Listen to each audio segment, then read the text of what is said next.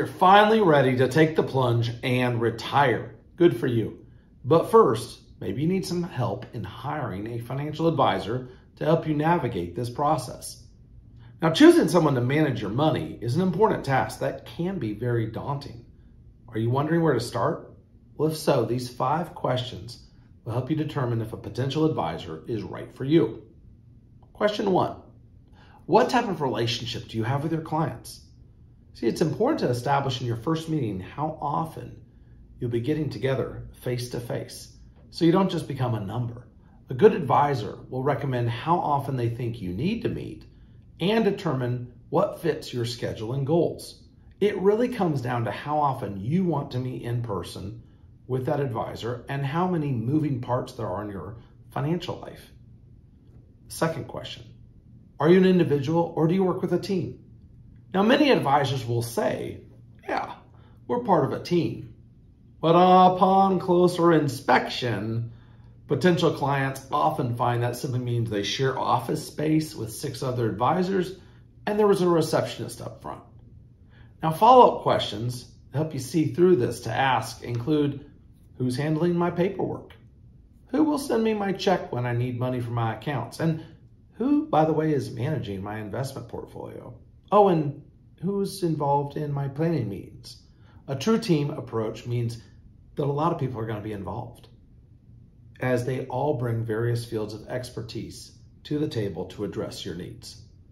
Question 3, are you investments only or do you offer comprehensive financial planning?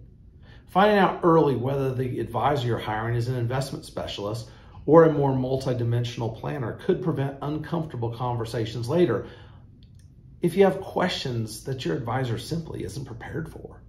Comprehensive planning includes not only investment management, it's important, but insurance, including health, home, auto, and life.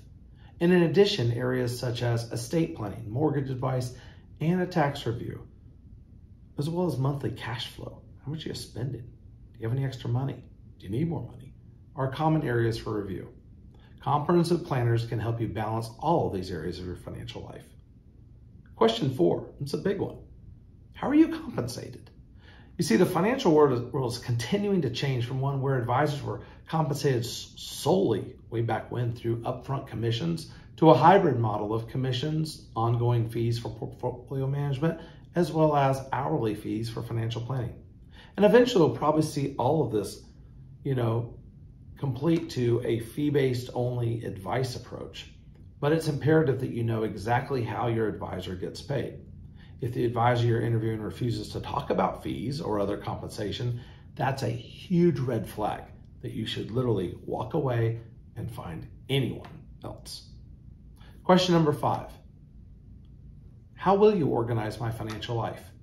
In the investment advice industry, there's a very big gap between advisors who are just required to invest your money, yep, that looks good, wisely, and those who take the next step and actually make sure that all of your financial affairs are as organized as possible. See, as advisors, we can't predict market ups or downs, but we certainly can help mitigate the effect on your portfolio. And we can also make sure that your affairs are in order so that your loved ones and beneficiaries aren't left in the dark should something happen to you.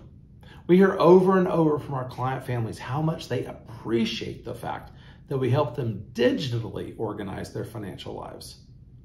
So what questions do you have about retirement? Are you excited? Have your colleagues or family members brought up retirement questions or concerns recently? Give us a call, shoot us an email, and let us know so we can help.